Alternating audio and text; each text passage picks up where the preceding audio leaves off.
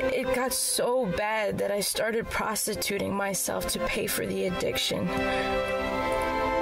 The night that I gunned down Megan, Carlos and I were trying to get money to pay for drugs. I was shaking so bad when I was holding the gun that it accidentally went off. I swear I never meant to pull that trigger.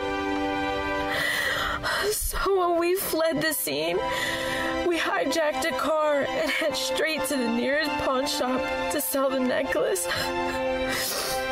After we got the money, we sped away so quickly that we crashed the car and I hit my head on the dashboard. It knocked me unconscious and that caused me to lose my memory. Carlos was too afraid to take me to the hospital, so we gassed up that car and got the hell out of Chicago. And that's how we ended up in Atlanta.